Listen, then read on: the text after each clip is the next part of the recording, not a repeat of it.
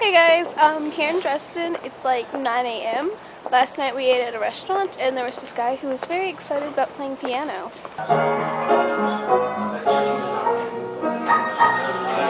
So I'm standing in what looks like, a town square. It's all nice and dandy, except when you look up, you see this.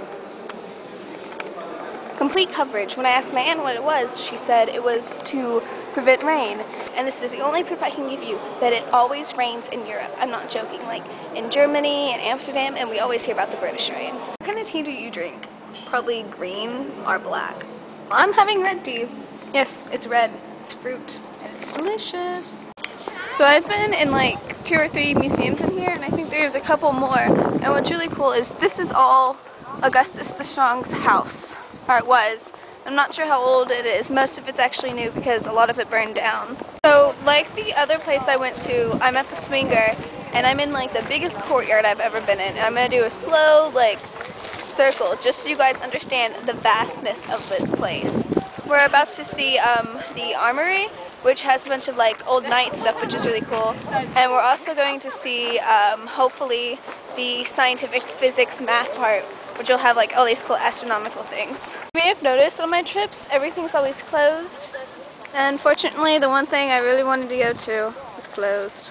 So we're out to eat at like the most expensive restaurant here. And if you can see it, there's suckling pigs.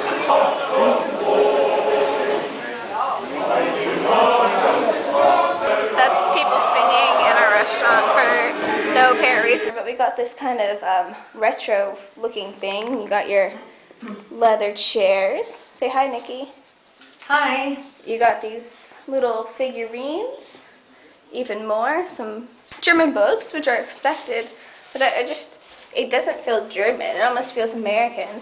The coolest thing, I think, is the shower, because it closes this way and this way, and it's kind of hard to open, but I don't know, I thought that was cool. And then you got a nice little mirror where you can see yourself, and a nice little bed. So, okay, so a brief history of Dresden. It was a city, and throughout the whole war it hadn't been bombed. It was just a city. It was full of women and children, and as a revenge tactic, Great Britain and the US, and I'm not sure who else, decided to bomb it. Well, Dresden ended up being rebuilt. It's made out of sandstone, and sandstone also turns black. So what I think is this statue is actually one of the originals, whereas this one is a reconstruction, as you can see from her being white. The great thing about Dresden is if you don't like walking very far, but you like looking at old things, but you're afraid of hurting them, it's a good place because all the stuff is new, looks old, and it's all in the same place. So I'm at the Dresden Opera House. It is completely beautiful, and I'm with my aunt, and we're seeing a short little opera play, symphony. I don't know what it is. It's a small, it's not an orchestra, it's Thank you. Yeah, bitte. Dankeschön.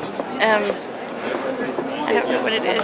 So it was like an opera play orchestra thing, and it was really interesting. I have no idea what happened in it because it was all German. No, it was Italian. It was Italian?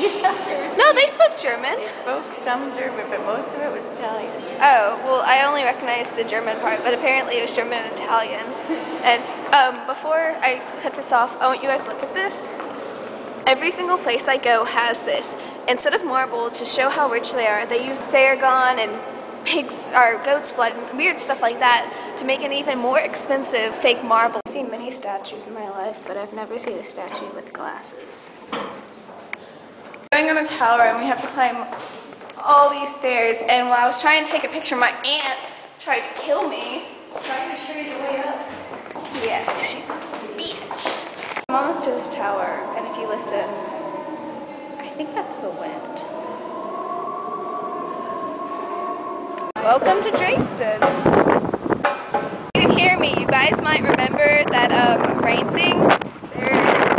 Okay, so apparently this well that I just started standing over and noticed is 8 meters deep. So I'm sitting here enjoying my meal, and I look down and I see bird poop, and then I look up and it's a tree full of birds. Finished with the nature museum. It was completely awesome.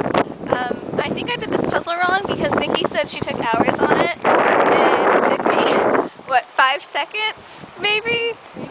Maybe 10 seconds, but less than 30 at least. And we were so lucky. We had like two of the like most talked about things in the world, especially in my psychology classes. Much more jumbled up when Matt and I did that puzzle. They had kind of prearranged it so that it was much easier for you for some reason. I did it twice. You even messed it wrong. up for me. Anyway, they had religion around the world, which they didn't have mine. I'm a deist, by the way. And they also had this thing is what is beautiful, which is really cool because a lot of the experiments that it had, like digitally altered photos to be like half the face be exactly the same as the other half. And it was so cool to see. What was your favorite part? It's always the green bowl. I like the green bowl too. I like those noodles. I like those. Applause Restaurant in Dresden is good.